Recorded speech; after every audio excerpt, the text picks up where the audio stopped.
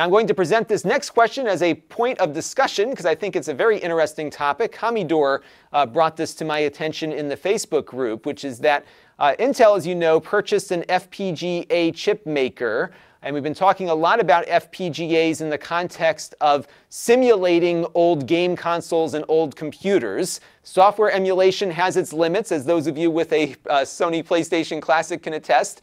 And there's something about running things in a simulated FPGA environment that brings more authenticity to the original hardware, yet being compatible with modern HD televisions. Two of my favorite products recently that use that technology are the analog consoles, their NES console and their SNES console. Great experiences, very little controller lag, but you get the benefit of a very clean HD signal coming out of those classic game consoles. And we're seeing now a whole new string of interest coming around FPGA technology in the open source world as well, with the Mister project that we'll be hopefully doing some more with in the coming weeks. And Commodore brought to my attention that there's actually a Intel processor, a Xeon processor, that also has an FPGA integrated into it, which is really intriguing.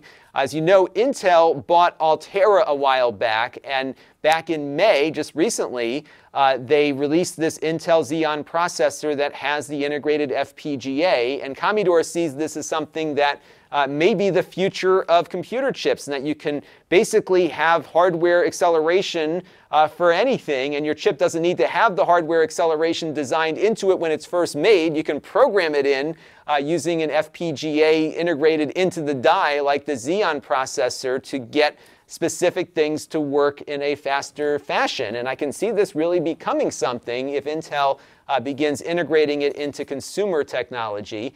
One example of another type of chip like this is Intel's Altera Cyclone SoC5 that's in this board that is the heart of the Mister project. This has an ARM processor built into the FPGA on the same chip, essentially. So it boots up Linux inside that ARM core, and then it's able to drive the FPGA from that. Now it looks like there's an actual desktop processor that's got the same kind of thing built in. So this is kind of cool. I'd love to see where this goes. I'd love to hear from some of you who have some interest and experience in FPGAs about what this chip might mean for the future. It's been out for a little bit and none of us even knew about it.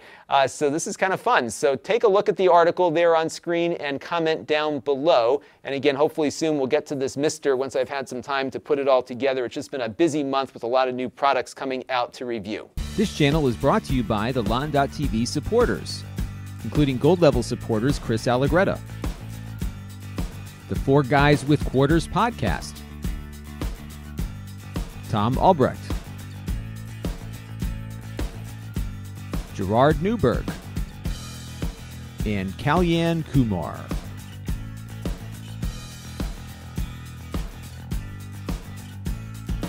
If you want to help the channel, you can by contributing as little as $1 a month.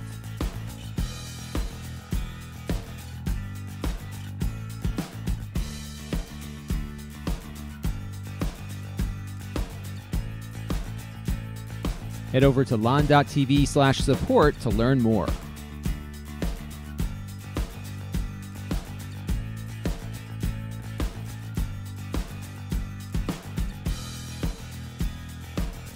And don't forget to subscribe. Visit lon.tv/s.